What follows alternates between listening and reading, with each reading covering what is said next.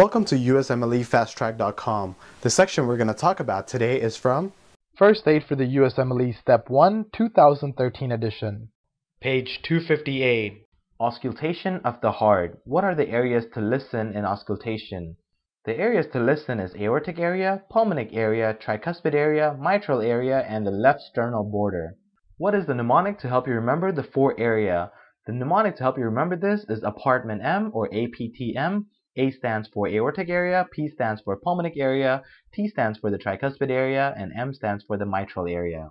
What kind of murmur can be heard at the aortic area? At the aortic area, you could hear the systolic murmur. What are some of the conditions that can lead to a systolic murmur heard at the aortic area? Some of the conditions that can lead to this include aortic stenosis, flow murmur, and aortic valve sclerosis. What type of murmur can be heard at the pulmonic area? At the pulmonic area, you could hear the systolic ejection murmur. What are some of the conditions that can lead to systolic ejection murmur heard at the pulmonic area? The systolic ejection murmur heard at the pulmonic area can happen due to pulmonic stenosis, flow murmur caused by atrial septal defect, or patent ductus arteriosus. What type of murmurs can be heard at the tricuspid area?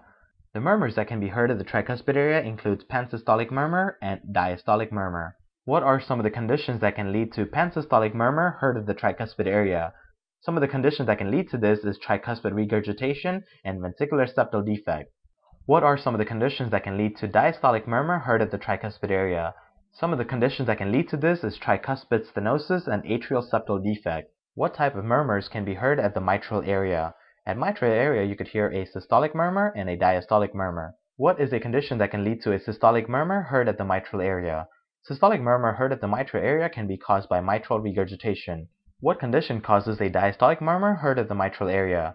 The condition that can cause a diastolic murmur heard at the mitral area is mitral stenosis. What type of murmurs can be heard at the left sternal border? The murmurs that can be heard at the left sternal border includes diastolic murmur and systolic murmur. What are some of the conditions that can lead to a diastolic murmur heard at the left sternal border? Some of the conditions that can lead to this is aortic regurgitation and pulmonic regurgitation. What are some of the conditions that can lead to a systolic murmur heard at the left sternal border? The condition that can lead to this is hypertrophic cardiomyopathy. Describe how atrial septal defect can result in murmurs. Atrial septal defect will cause a left to right shunt, which means there would be more blood coming into the right side of the heart. Now because of this, there would be an increase in flow through the pulmonary valve. This will cause a pulmonary flow murmur and also a diastolic rumble. The reason for this is there would be an increase in flow across the tricuspid valve.